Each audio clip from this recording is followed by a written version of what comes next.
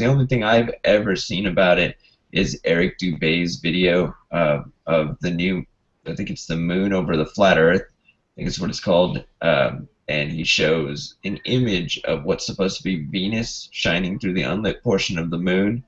And with mine and with Cass Kring's and my research, we found that that was not possible.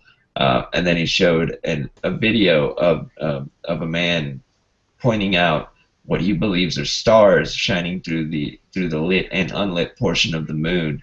And I personally believe that that is an over-contrasted photograph, and he's looking at dead pixels.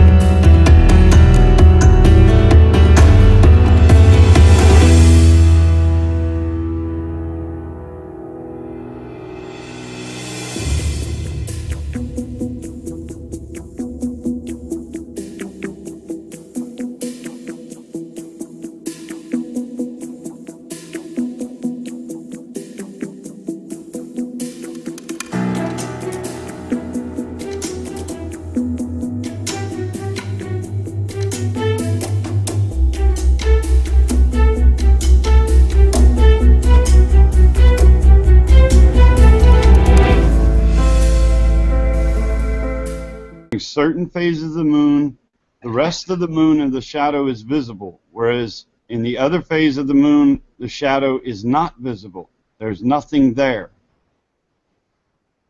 You see, you understand what I'm saying, Santos? Yeah, you're saying that when the moon is waxing, you can see through the dark portion of it, but when it's waning, you cannot. It's opaque. Yeah, I remember which one is which. I always confuse waxing and waning, but when the light is on one side of the moon and you take a camera and look at it and take it out of focus, you can see the rest of the disk of the moon.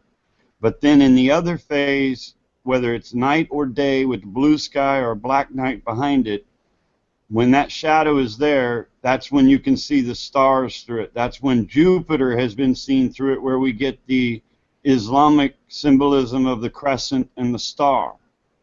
Right? Yep. Yeah, waxing moon is transparent. That portion is transparent. That's why she's more glorious. She's Isis. When she's waning, she's Nephthys, her evil twin sister, and that portion becomes opaque, and you won't be able to see through it. So she is an actual. That leads credit to the idea that the moon is a projection of that energy, correct? That it is only partially there during those waxing times. Yeah, I would have to actually just disagree with you guys about that. I took on that challenge to see if any luminaries or stars could shine through the unlit portion of the moon, and in about 3 different observations that I made, one with the star called Theta Ver, another with the Regal star, and another with the Venus itself during the day, and I believe Cass Kring was the one who actually caught the Venus. But each time the stars were occulted by the unlit portion of the moon, and we weren't able to see them shining through the unlit portion of the moon. Just 2 days ago, Jupiter was occulted by the moon. And the moon is in its I believe it's in its waning period. No, it's in its waxing period right now. It's filling with waxing means it's filling with light. Waning means it's losing light. From due to lunar parallax, I had posted a video of Jupiter just above the moon from where I'm at in Texas. And but if you were in Africa, you would have seen the moon become, or Jupiter become, occulted by the moon, which means Jupiter went behind the moon, while the moon was in it's still a crescent phase, getting close to quarter. So there was an unlit portion of it. About half of it was unlit, and so I don't know. Maybe someone might have, but just the other day, Jupiter, went behind the moon. If you were in the right location due to lunar parallax, you could see it. So that'd be very interesting if someone were to produce an image of Jupiter shining through the unlit portion of the moon, because the only thing I've ever seen about it is Eric Dubay's video of the new, I think it's the moon over the flat Earth, I think it's what it's called, and he shows an image of what's supposed to be Venus shining through the unlit portion of the moon. And with mine and with Cass Krings and my research, we found that that was not possible.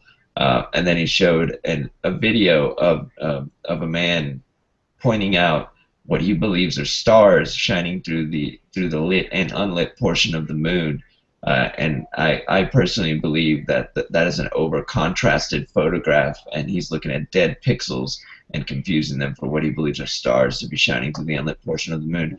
I personally believe the moon is spherical in shape, or at least half a sphere, due to the craters that are visible along the edges of the moon.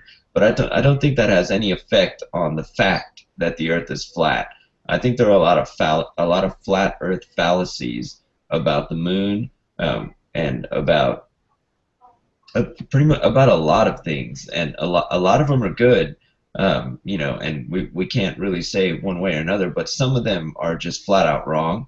Like like if you take like this telescope right here behind me, that camera right there, and look at the moon, whenever a star is about to go behind the moon, depending on your location, the moon, there will be a parallax. Like this guy will see the moon occult the star, but this guy won't. The star will be next to the moon, so lunar parallax. That's also how they determine the distance to the moon, by using lunar parallax, by using the radius of a spherical Earth, and determining it was 250,000 miles away. But if you change that radius, then you change the numbers.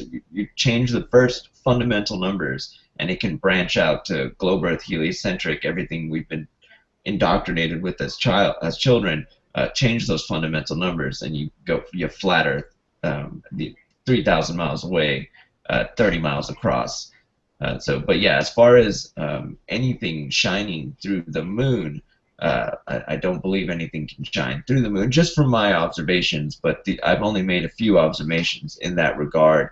If anyone could produce any kind of imagery of lights shining through the lit or unlit portion of the moon, I'd love to see that, because the Eric Dubay video of look on. moon over.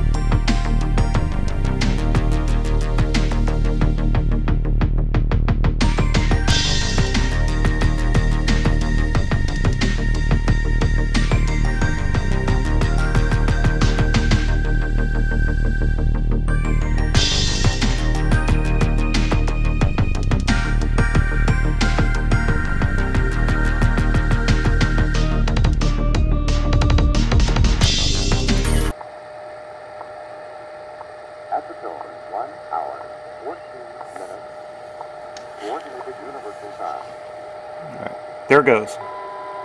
Just went. Just before 14. Very cool. That is another successful lunar occultation right there.